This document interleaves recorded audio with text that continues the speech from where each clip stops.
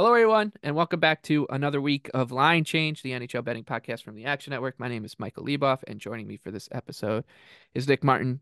Tim Kalinowski is out looking at the eclipse, I guess, and he's missing this show, but he'll be back for Wednesday. This one is going to be busy, 13 games on the docket, a bunch of big games, but Nick, we're going to start with our favorite underdogs, and these are our two ugly dogs in two meaningless games, both out west. So you got plenty of time to think about these games and your life's choices if you're betting these two dogs. And you shouldn't be surprised. They're two of our favorites. The Arizona Coyotes are going to be your favorite underdog. They're plus 136 against the Kraken. Kraken coming back minus 162. The total is 6. What do you see? Yeah, I like the Coyotes here to plus 125. I think this is just a little too long. I've had some misses trying to fade the Kraken lately, but I still want to stick it out. I think that right now these teams are really comparable. The Coyotes actually have a lot more pieces showing legitimate offensive upside. They just played, and Arizona was a little lucky to win in overtime, but I still think that makes the case that this number is just too long right now with what we're seeing. The Coyotes still have some superstars showing elite form. Clayton Keller's red hot, as he always seems to be this time of year. Nick Schmaltz looks really good, and their power play continues to look excellent. So I think this is just the Kraken all year, they've kind of held up a lot of market respect for their strong underlying process. They're probably a hair better than their record. I think that they'll maybe be a team to buy on next year, but this still just looks a little short to me. So, I'm not huge on it. I'm gonna say a half unit play for me at the current numbers is what I like. I've been having a tough time the last couple of weeks. I don't want to give back too much when like this feels like a tough time of the year to be handicapping, I think is the reality of it. But to me, this price just looks a little too long. And then the last note I'll throw out there is I do feel like a lot of followers actually had this one is I would weigh in that Coyotes future if you have it. They're at 71 points, so they need 2 wins out of 5 for most people. I'm hoping they can hit 76 too for some of these other people who have those. So keep that in mind as well. But I like the Yotes here on Tuesday. Yeah, I don't think you're gonna need to do too much convincing to get me on the Coyotes against the Kraken in the spot. I think that these two teams are pretty close. When you look at where like the season is right now, they're only 6 points, separating them. I know Seattle's played one less game, but still, like it's shouldn't be this long. So give me the Coyotes to get a third win in a row. So the Coyotes have had a nice little bounce back. They're gonna get us right back in, man. Let's fast forward to October when we are stumping for this team and Tarigny and all over again. So Coyotes for you is your favorite dog, and another favorite of the show, the San Jose Sharks are mine. They're plus 185 against the Calgary Flames right now. This one is ugly. Yeah, it's at the Shark Tank though, and I do think that you're catching a Flames team that is just playing out the string. They've looked pretty terrible, pretty desperate for a while now. 3 in a row they've lost. They're coming off of a Battle of Alberta over the weekend. I think that this is it. Like this team probably pretty excited for the season to end. So a good opportunity for the Sharks to collect their 19th win of the season and make a trudge towards, I think it's 48 points, is the record for the worst, for the lowest total in the modern salary cap era. That was the Colorado Avalanche about a decade ago. So I think that was actually Jared Bednar's first season, right? That was when Wah left them in a lurch a bit, right before the training camp started. So I do think that that kind of plays into things a little bit for San Jose down the stretch, and I'd like to see them get to 50 points. We love these Sharks, and I think that this number is just too long against a Flames team that neither one of us have much confidence in. Yeah, it feels like you can kind of pinpoint the nights when the Flames are going to bring it lately. I'm a little afraid when like the Sharks have just been so awful that it's a little frightening, but they have been decent lately with the two Blues wins. Maybe we've kind of seen the worst of it from Calgary. I would particularly like it, as I'll continue to note, and I think he's holding up decent market value because he hasn't been getting lit up that bad. But the more I watch him, Wolf just looks so small. It looks like it's so hard for him to move and cover teams that are creating quality chances side to side. Um, as talented as he is, like it's crazy to watch and see that he can hang in this good. So I do want to keep fading Wolf. I'll be here with you if I get confirmation that it is him. He hasn't had as many games recently as I think the team would like looking at the stretch run. I think they want to get him in close to I don't know if it's going to be 50-50, but more of the time and make sure he keeps getting NHL starts. So, yeah, I definitely don't mind this one. I think if you wanted to do the over with the Sharks for a super long price, which would probably be around, let's see what's out there. Sharks and over 6.5 is 6-1 right now. So I think that'd be a decent shout and a real a fun way to try to target this lottery bowl. Perfect. So that's Coyotes and Sharks off the top of the show. If you haven't turned us off yet, we'll go down the big board. Then we'll save our best bets for last. Let's start with the Ottawa Senators and the Florida Panthers. Sens are plus 195 right now. Cats minus 238. The total here, 6.5. I got nothing here. I do think that if you are interested in betting the Panthers to win the division right now, this would be one way, or if even if I should say, like, the Bruins are playing later in this game on the slate as well. The Panthers are playing. If you think that the Panthers have a chance to win the division, like you need um, Florida to win this one, Bruins to lose against the Canes, and you could sort of see a path. They would still put Florida in a pretty long shot position. They would still be 3 points out with 3 games to go, but you could sort of see an avenue. They're 12-1 to win the division right now. So I think if you're going to bet Florida here, you might as well just take or should say, if you're going to bet both those games, you might as well just take the 12-1 and for a little piece and hope that the rest of the season breaks your way. But in terms of this game, I don't think there's much interest for me. Yeah, I didn't really have much here. And even that, I don't hate the thinking, but also the Bruins, I think, are getting 3 wins. So Yeah, yeah. even then, who knows though. But yeah, I didn't really have much here. My expectation is the Sens make it less pathetic than the other night, but that the chances that like minus 225 still looks fair with that in mind. Like I think Brady Kachuk's gonna be pushing as hard as he possibly can to make this one less pathetic. We're still getting all the classic Kachuk narratives, which I absolutely love because the Sens have just been tough, and he's doing all he can. I'm not trying to pick on him, but the it's been more of the same. I thought that game versus Washington wasn't so much a bounce back as the Caps were just absolutely horrible. So yeah, I thought this one looked about right. It feels like the Panthers are kind of through the worst of it and going to keep pushing to get into form here for the playoffs. Okay. Huge one between the Wings and Caps up next. Detroit is minus 148 at home. Caps plus 124. Total 6. You're the Caps fan here. But we are on opposite sides of this equation, and it's actually me pulling for Washington and you going the other way. I fully will admit that Washington looks terrible right now. They're in bad form. Rasmus Sandin is out. They're not getting the goaltending, which is a big, big deal for a team like this that was really leaning heavily on Charlie Lindgren to keep them in games and allow them like the time to make a push or two, or just gut out a 50-50 game. And they're not just that's just not happening right now. That said, and as well as Detroit has showed for I would say a week to 10 days now, their last little stretch here has been pretty impressive. I still just don't think that this line should be this long, um, considering what we've seen out of Detroit for the majority of the season, which is that this is a team that closer to mediocre than good, I would say, and I think Washington is closer to mediocre than bad. So they're probably just on like the other side of average. Like maybe Detroit is a tick above average and Washington's a tick below average. When you throw in that we don't really know what's going to happen with the Wings goaltending. I know Alex Lyons kind of bounced back a bit, but still, like, we know that he can go up and down, and he's still, just Alex Lyon. I think there's way too many variables with the Red Wings to stay away from Washington at this number. Yeah, this was our biggest point of contention ahead of this episode, which is kind of funny because it's me saying that the Capitals are worse than they are. But I do think that the Capitals are worse than Mike is crediting right now. I feel like that little push at the end of March was this roster clicking on as many levels as it possibly could right now, and that they're through that. And I think the Sandine absence means quite a bit. He's actually been one of their legitimate needle movers.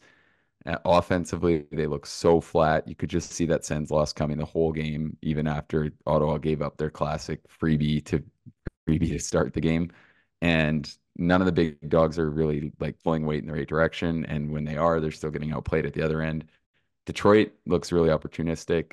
I still think that their play has looked significantly improved. So I actually thought that Detroit looked a little short here. I feel like minus 150 or better is even minus 155 I would play. I think the Wings are going to pay off in this big spot. I like the way their big guns are playing right now. And then the other thing was I think that that game 2 weeks ago in Washington was the absolute best version of that game for the Caps. I Yeah. thought the Wings still had the better of the legitimate scoring chances. So yeah, I don't know. I feel like the Wings are going to find a way in this matchup. Yeah. I think we'll see. Um, I have a little bit more faith in Washington than you do, obviously. I think that this number should probably be around plus 115, so I'll take a stab with Spencer Carberry and the boys. Columbus Blue Jackets are relishing the role of spoiler of late. They beat the Flyers in a wild game. They gave the Islanders a decent run. I mean, the Islanders outplayed them, but they hung around with Jet Greaves in goal, who looks really solid. We've had some. I think they've won what 4 or 5. They beat the Avalanche. They were just in a good spot right now. Columbus, and they're now a big price against the Tampa Bay Lightning team that sort of playing out the string, sort of not. I mean, John Cooper sort of tipped his hand that they were going to start, being pretty precautious or cautious with injuries that or guys being banged up. We saw with Sorelli and Brandon Hagel. Just they're going to play it safe here. Not all that much to play for. They're 4 points behind the Maple Leafs. If Toronto picks up a point, at least a point against the Penguins, that would put me that Tampa Bay would basically be 3 games back with 5 to go, and you're really grasping at straws to find a path to that third seed. Plus, it's not all that appealing to even just like go get it. Meanwhile, the Jackets are banged up and all that, but they are playing all right. Like I know that they lost the second half of that back to back, but they had Malcolm Subban in goal against the Hurricanes, and I thought even in that game they weren't as bad as I thought they were going to be. So I think plus 250 against a Lightning team that has made no secrets about taking nights off in situations like this is not a crazy bet at all. Like I don't think the more I think about it, the more I like Columbus here. Yeah, I'm a little indifferent. I kind of like the Lightning here. It feels like they're really good at exposing these teams with softer defensive play and turning that into actual goals. And I've also gotten burned trying to play some of these complete cellar dwellers too much the last 2 weeks. So I'm not going to do it more than I need to. I think the one angle that I'll probably be watching for is seeing if maybe, like you said, I do agree that Columbus probably could have fared a little better versus Carolina, but I also think that's probably just a little bit of where their offensive upside is right now. And that Flyers game was probably more of an anomaly with all the point shots getting in. And so, yeah, the one thing that I'm kind of going to be watching for is seeing if maybe Columbus comes out a little hot and the Lightning get down. I could see that being a thing. And then when the Lightning turn it on, get some power plays and some chances, they find a way to get back into it and get the win. But I was a little indifferent overall in this game. All right, let's talk about the Flyers. They're minus 142 in Montreal against the Habs, plus 120. This total is 6. These two teams played a couple weeks ago. Montreal won. The Flyers have lost 7 in a row, 6 in a row. And the schedule has not been all that daunting either. It's been ugly for Philadelphia. The main problem, and there's no bones about it, has just been the goaltending, and there's no guarantee that that's going to get better. Like Fedotov was not great against the Sabres. Erison was terrible against the Blue Jackets. He's just been really bad for a while now, and doesn't have any sort of pedigree where you can expect him to bounce back. You have no idea what you're getting out of Fedotov. I honestly wouldn't have been surprised if they had called up like Felix Sandstrom again or Cal Peterson and just been like, it can't get much worse, so why not just throw someone in there? The Canadians are starting to just look a little, I guess, out of gas. They were getting dominated by the Rangers for most of that game, but Caden Primo kept them in it. They've lost 3 in a row, so I don't really have much interest in Montreal, but I'm not laying it with the Flyers with the goalies, although you lean that way. Yeah, I lean that way, and I'll probably go back to a take that was pretty idiotic versus Columbus and compounded my bad week with I still think the Flyers are due for an offensive resurgence. I really do. I still like a lot of the pieces they have. They've shot 7% for over a month here. And I feel like everyone's talking about the goaltending. And the offensive play has been worse, don't get me wrong. But I do think that it's in one of these classic NHL runs where they just haven't scored on a ridiculous amount of like their grade A chances that Like you're seeing Konechny towing clear cut 2-on-1s over the net and stuff like that, that I think just over time won't happen, and that they're still generating a lot of chances. So I think that we're going to see a game soon where all their top stars bounce back and have a huge impact. I think that that could be this one. So I'll probably go with some Flyers props again that were really bad to me on Saturday night. I still feel like their offense is going to eventually break through and show better, and that just the fact that they can't finish any of their looks for what's becoming a pretty large sample is really hiding the pretty reasonable offensive process. So I kind of like them in this game for that reason. But like you said, with the goaltending, I don't know. I feel like I'd rather take like the same. Well, actually, you're getting a slightly better number than -138 to just bet them to score 4 goals right now. So I'll probably go back to that well, even though they let me down on Saturday. I do think that the offenses do fare better, and Montreal right now is a pretty gettable target. I should have double checked if Gooley's going to remain sidelined, but their decor is hurting a little bit compared to what it was too. So I think that this is a good time to go with the Flyers getting some offense and stick with the angle that they're due for better offensively.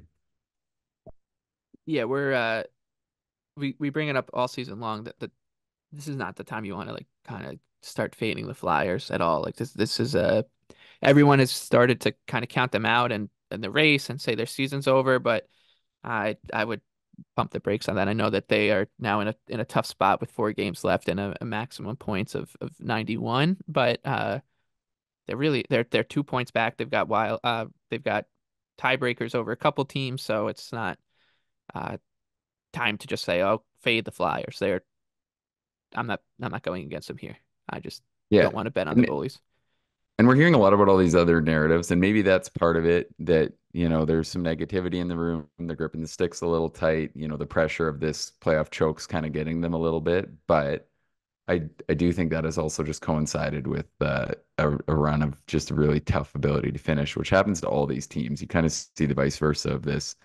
It's such an ebb and flow in the NHL, and I feel like a lot of it just does come down to, the chances that you finish versus the ones that you don't, and that it is that simple. And I think right now the Flyers have really just been on the bad end of that, as well as the bad goaltending. All right, on to I think a pretty peculiar one between the Leafs and Devils. Toronto will be on the second night of a back-to-back with Joseph Woll in goal. They are -115 right now. Devils are -105 at home. Total 6.5.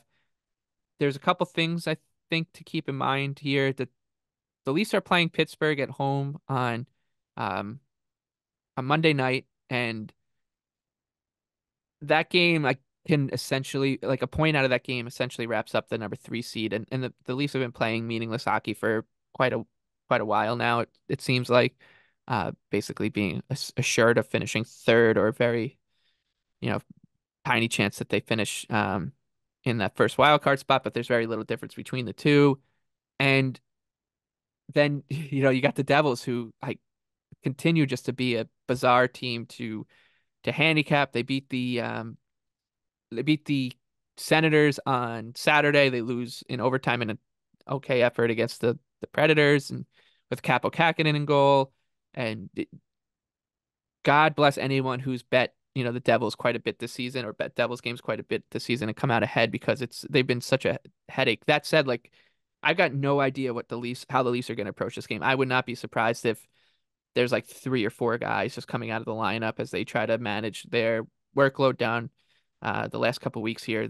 Playing in a meaningless back-to-back where you're traveling doesn't sound like a spot where you'd want guys who've already been banged up, uh, you know, risking them. So I wouldn't be surprised to see some bodies come out of the Leafs lineup. And all of this is to say I'm probably going to pass on it. I think in a vacuum I would look at the Leafs, but with all that uncertainty, I can't really endorse a play on them right now more than 24 hours ahead of it.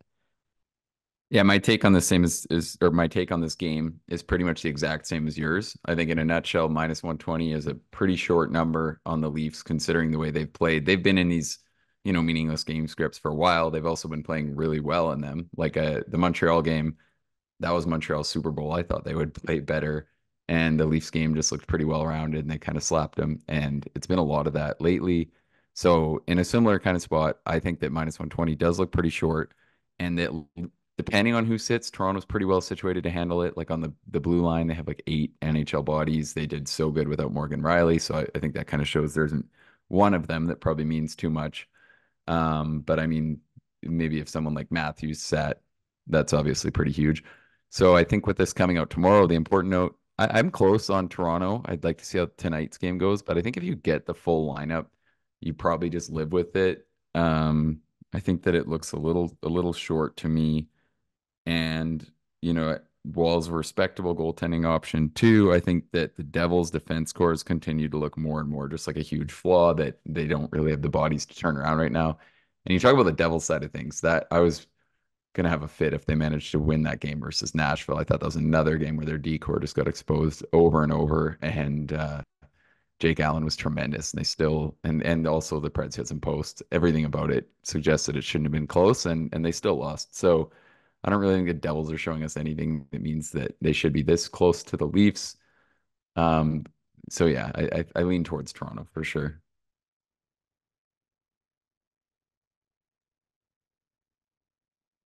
Stars and Sabres up next. Dallas is a minus 205 favorite at home.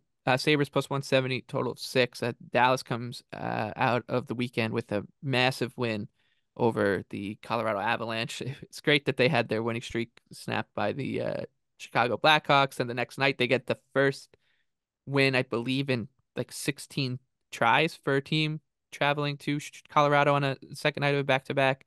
So it just really tells you how crazy hockey is and all that. One thing I want to bring up about Dallas in the big picture here is when you think about the elite offenses in the league, right? The names that come to your mind, right, are Colorado, Toronto, Edmonton, you could say the Rangers, Tampa. There's one team that has scored more goals than um, Dallas, and that is Colorado, and they are technically one goal behind them in the NHL standings. They're really two goals behind because you get the goal for the shootout, but that's just something to keep in mind when you're breaking down these playoff races. Is this isn't the Dallas Stars team that I think people have grown accustomed to, which is like they can just shut down a game and grind out results. Like they're an offensive dynamo, and their offense is so balanced. They are. I heard somebody, I believe it was Jake Hahn, kind of compare them to the Seattle Kraken last year, except them on steroids. And I think that's a good way to look at them, like four lines that can all do damage in big ways. So that kind of is a good segue, I think, to pat myself on the back into your bet. Yeah, I think I like the Stars spread here. I'm just gonna take my chance. I think it's a better than 50-50 chance they just blow this game up. There's way too much offensive talent. Buffalo's kind of been getting crushed defensively here for a pretty large segment. Really, if you go back to the trade deadline, they're sixth worst in expected goals against per 60, or sorry, third worst, I should say, sixth worst in terms of expected goals. I think it's been roughly that ugly. They've, gotten some pretty good play in goal, which has hidden some pretty ugly performances. Even versus Philly, that was pretty bad. I thought that really could have gotten a lot worse. And a big part of it is just the defense core doesn't really seem to have the talent to turn it around right now. Bo Byram's starting to really struggle, and he continues to get big usage. So I think this isn't a bad spot to just target sticking with the Stars playing really good hockey. Um, I thought that Dallas deserved to be a bigger favorite than minus 220, which obviously the other point is if I'm saying I like the spread, you're saying you like it at the minus 220 number as well. We'll see where it moves. But yeah, Dallas looks incredible. I think that there really aren't, this is going to be hopefully one of our best takes. I hope they get the presidents, though it looks a little out of reach here. That, we've been saying all they needed was Jake Ottinger to come around, and suddenly he has come around and they look really, really good. So I'm already thinking about that second round series. It's going to be tough to pick who comes out in front. They obviously made a pretty good case last night, but that was with Mikko Rantanen out of the mix for Colorado. So yeah, I think that it's not a bad time to try to target the Stars staying hot. Yeah, I think that actually worked for me. I'm gonna end up on Stars minus 1.5 now as well. Jets and Preds. This one's essentially pick 'em. Jets are a slight underdog on the road, minus 105. Preds minus 115. Total of 5.5. Got nothing here. I think this is a little bit of a immovable force against an unstoppable object in the way that these teams want to play. With good goaltending on both sides, think you're really kind of really or I feel like I'd be forcing it, trying to make a bet on this one. Yeah, I agree. This looks like a pretty easy pass. Very fair looking numbers. It's a fun game because there's some there's some significance in the standings, but ultimately I don't really think this is one you need to get on. Yep. Next up, the Avs and Wild, Minnesota plus 164, Colorado minus 198, total of 6.5. You mentioned the significance of the standings with the Jets and Preds. You know, Nashville could make a go of trying to catch Winnipeg if they get a win, but also Winnipeg is only 2 points behind Colorado all of a sudden. They've won three on the spin. The Jets have. Colorado's lost two in a row and are just 5-4-1 in their last 10. I do think this looks like a get right spot for Colorado, but the price is a little out of whack for me, so I'm not going to play it. Yeah, I'm also just going to pass here. I think we've done good to fade the Wild enough times. A lot of those ones were, really close. The Jets game on Saturday was really close. That was our pick on the other video that we do. But I think the time to call it in is right now, especially if Rantanen remained out at this number. I'd consider this a pass. They're playing competitive enough, and I just think this looks a little long. The Wild definitely could have fared better when these teams met last week. So for those reasons, I'm not overly interested in getting in on this one on a good slate.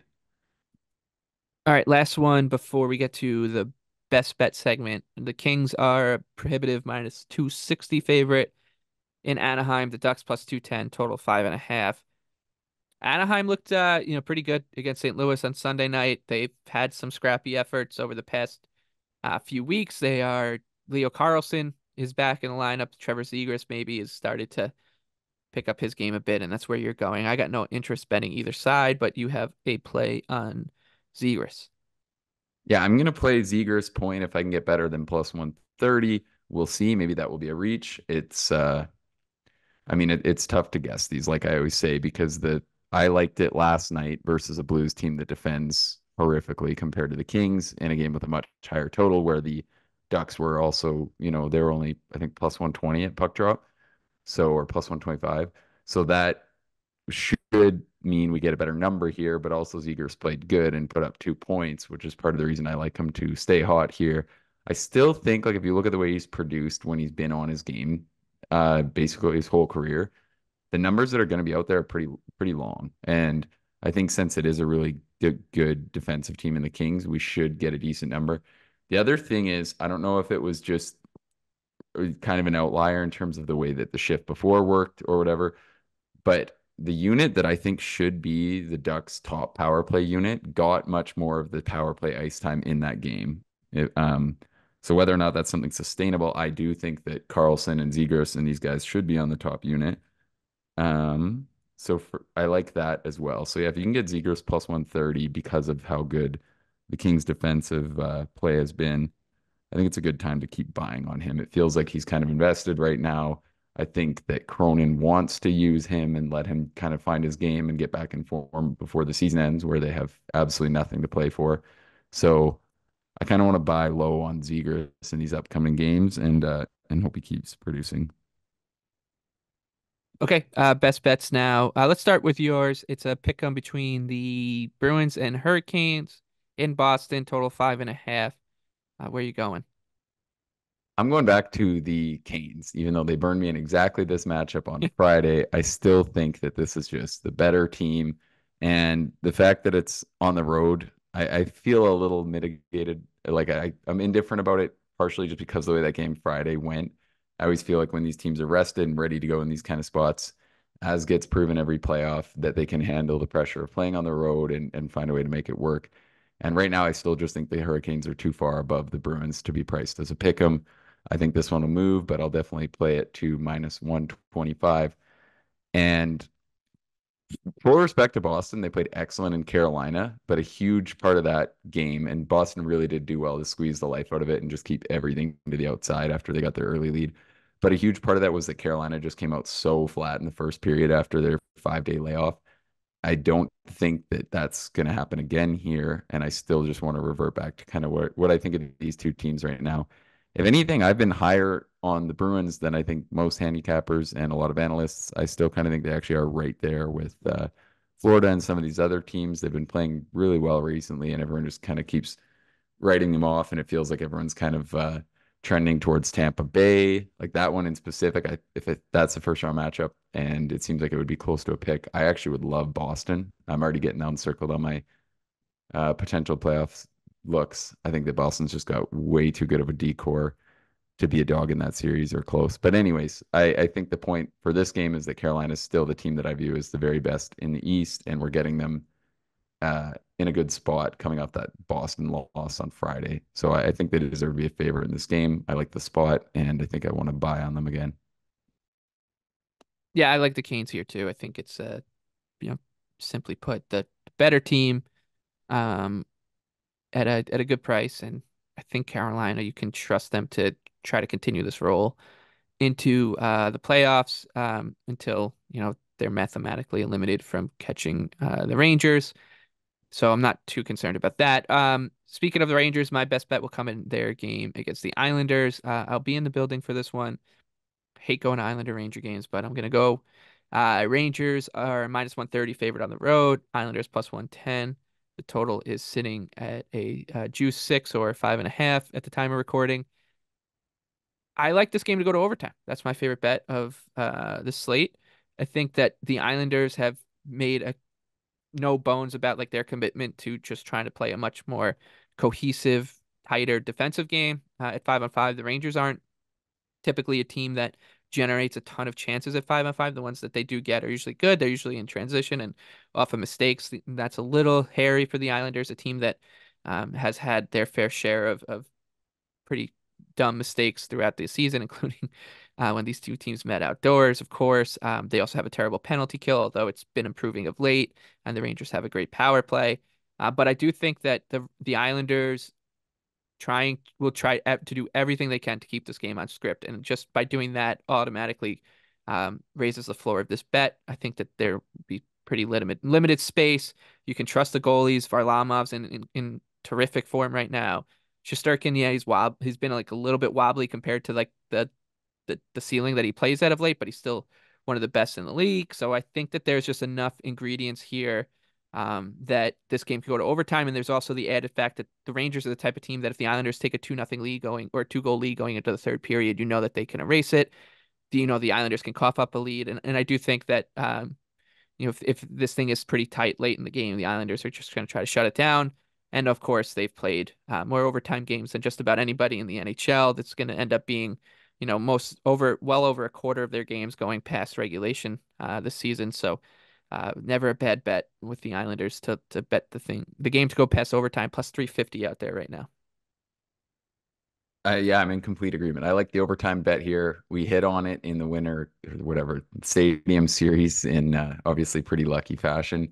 I still just think I like the overtime here, and I like the under 5.5. I would need plus 105. But I would definitely lean towards that. I still think, as I've kind of said to you, and I think we've seen fairly well when the Islanders play well, their greatest upside is still going to be just the ability to make games into a coin flip and try to lock it down defensively. I think obviously that was where we saw they were like shockingly bad earlier in the season, but they've kind of trended into better form on that front recently. They're top third team in terms of most defensive analytics under Waugh over the last month, and they're pretty middling in terms of chances generated. So I still think the Isles are pretty much a pure under team. It's a little scary because I think more of these Rangers Islanders games have opened up recently. It feels like there's always a lot of penalties, and if we could see the Rangers maybe come out a little flat. But I think that this is just the right time to buy on the narrative. Like this is how the Islanders need to play. This is how they're going to play in the playoffs. If they get in and play Carolina, we're going to see totals of 5. So I think this is the right time to buy on that. I like the undertime, and I like the overtime, and I like the under. So yeah, those are. I think we're kind of seeing this one pretty similarly. Yeah, I would agree with all of that. It'll be pretty hairy to be in the building, but got to do it. And you said it, right? Like it's not just games against teams that are better than them that they're playing. They need to make things tight to win. But if you look, like they beat the Blackhawks by one. They essentially beat the Blue Jackets by one with the empty netter. They beat the Predators 1-0 with before the empty netter. The Flyers game, their win against the Flyers was overtime. They were that they let up that last second goal. So their win before that against the Panthers was a 1-goal win. So that's just what it's like. It's not fun to be a fan of, but it's a makes for a good bet here on the overtime at plus 350. So that's Islanders Rangers go to overtime for my best bet.